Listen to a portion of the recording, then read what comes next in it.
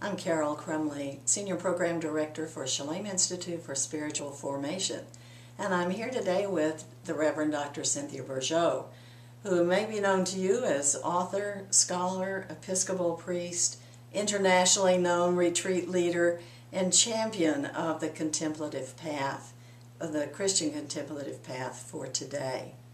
But we're here today to talk about this book, Cynthia's newest book, The Meaning of Mary Magdalene. So, Cynthia, what is this book all about?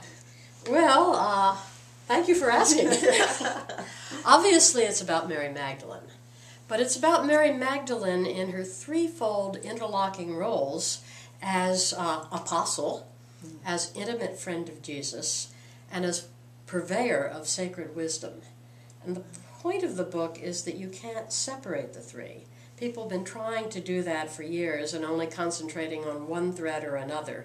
But when you put the three back together, what emerges is an astonishing new picture of Mary Magdalene, but an even more astonishing picture of Christianity. A picture that promises to address and heal some of Christianity's notorious wounds in the areas of human intimacy and sexual maturity, and also to put forth a bold new vision of human wisdom and human mystical wisdom. And I think I'd say incidentally that it's a vision that I first learned on the contemplative path. And it's a vision that schools such as Shalem have been so faithful in preparing people to understand and to live. You know, I think Karl Rahner once said that in the 21st century we'll be mystics and contemplatives, or there'll be no Christianity. Amen to that. Amen to that. And that's what this book is picking up. It's because it's that consciousness that emerges when you put those three roles together.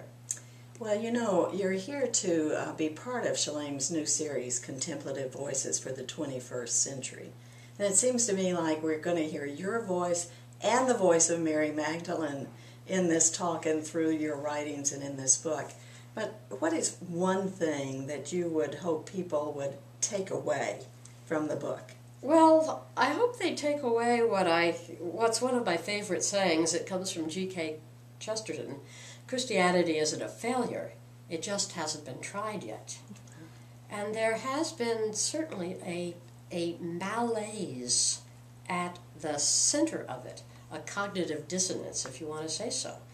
And if you can peel away 2,000 years of doctrine and dogma and tradition chasing its tail, what is there to be found is extraordinary models of men and women working together in spiritual partnership, relational health, and a Christianity whose touchstones are in compassion and wisdom rather than in judgment and guilt. So I think to restore Mary Magdalene is to restore Christianity, because until you can find a way to put her into the picture, our picture of Christianity is significantly skewed. Well, we are so delighted to have you back at Shalem. So we look forward to this talk and to the many who will be discussing your book in the days ahead. Well, Thank great. you, Cynthia. Thank you for having me.